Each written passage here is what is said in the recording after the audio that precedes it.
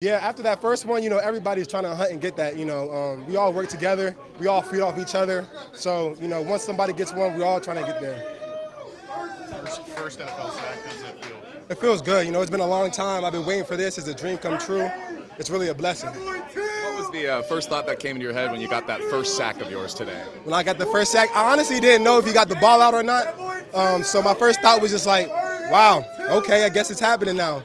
And, obviously thanking God because he allowed me to go get it. These guys are obviously what's it mean to have all their support as your biggest? It means a lot.